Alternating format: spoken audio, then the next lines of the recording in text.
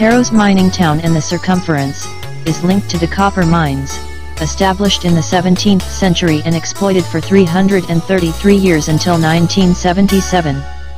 The site comprises the town and its industrial rural cultural landscapes, Fimundshytta, a smelter with its associated area, and the winter transport route.